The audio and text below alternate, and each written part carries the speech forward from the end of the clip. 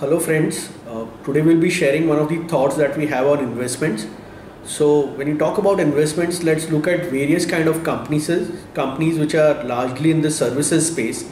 And these companies, they are the ones which you can invest and use them to serve you to make your portfolio. So there are various avenues in which you can invest in. I'll share the thoughts basically which get into investments. So when we try to find companies, let's look at few basic points which get into those companies.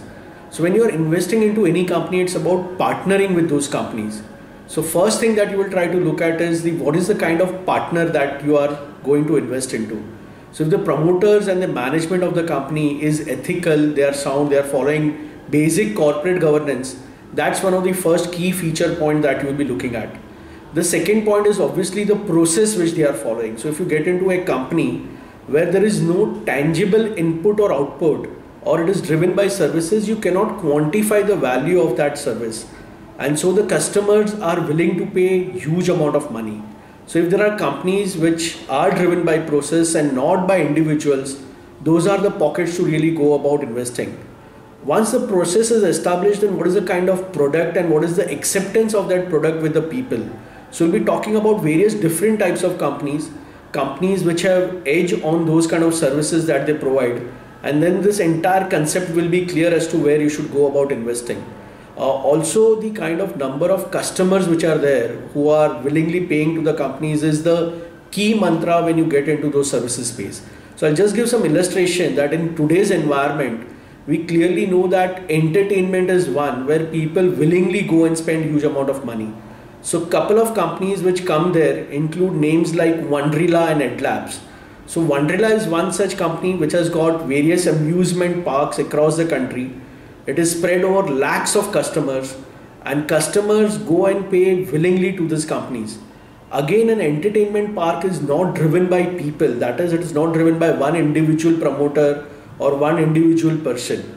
So once the front end capex is done, then people just walk into those places and spend money, and the cash flow of the company is actually going to decide the outcome of the share price.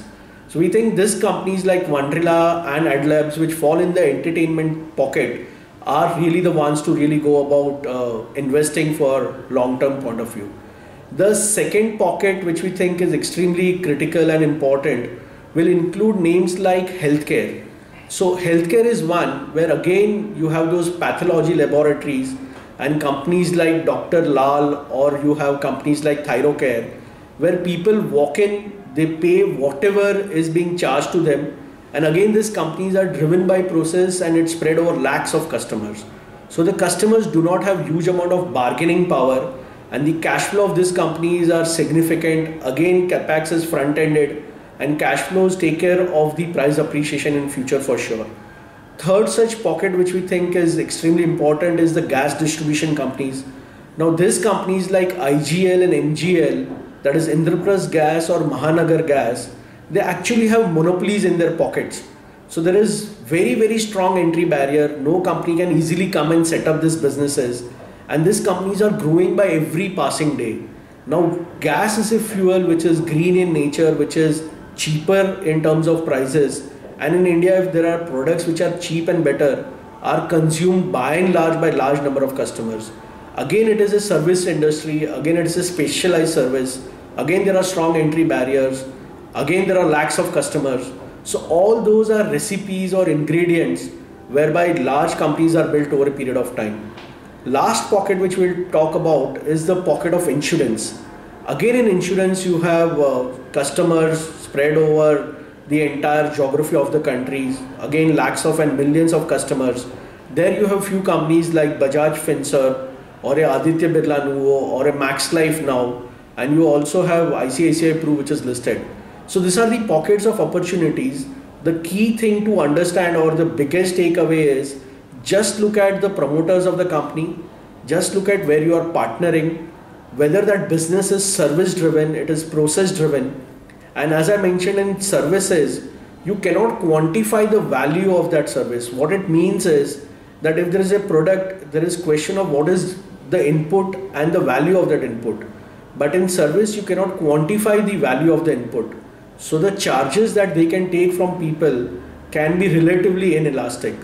So point is that customers are widespread, customers are there, they are willingly paying, and it is more of a cultural shift.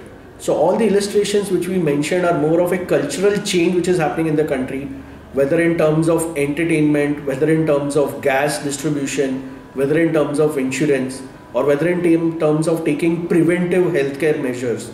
All of these are structural, all of these are going to be great businesses, all of these are specialized services, and so these are few investment ideas which can be looked at investments from a long-term point of view, and then you can make your portfolio accordingly. So this is what I wanted to share with you. Services which actually serve you, you can invest into them and make a profitable portfolio. Thank you very much for the hearing.